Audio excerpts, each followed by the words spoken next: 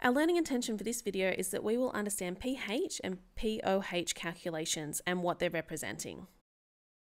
Okay, so let's look at a couple of these examples. So calculate the pH and the pOH for each of the following. So in our first example, we're given the H+ ions and we're asked to find the pH and the pOH.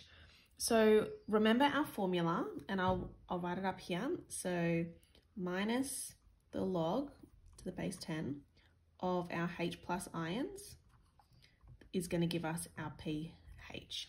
So here we're given our H+ ions. You might see our H3O+ and the H+ used interchangeably, and that's completely okay. So sometimes you'll see it written like this, and sometimes you'll see it written like this. This is just denoting that the H+ has been donated to the water molecule, and that's where that hydrogen ion has ended up. So in this example, all we have to do is substitute our concentration, which we're given, into this formula to calculate the pH. Okay, so I'm going to do that here on the calculator. So I've got minus the log of 10 to the power of minus 10.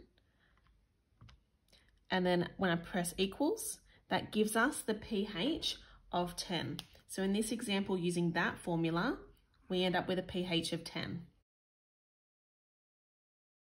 Now we also know the other formula we need to remember is that our pH plus our pOH is equal to 14.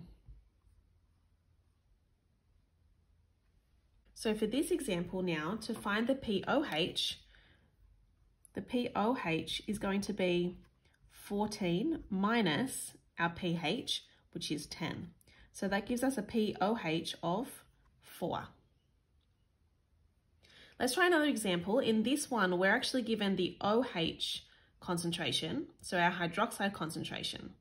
So the formula we're using in this instance is this one.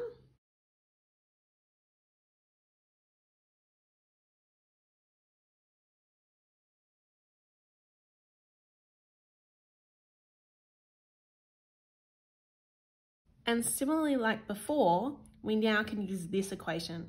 So our pH plus our pOH is going to equal 14. And that means that our pH is going to equal 14 minus our pOH, which is 8.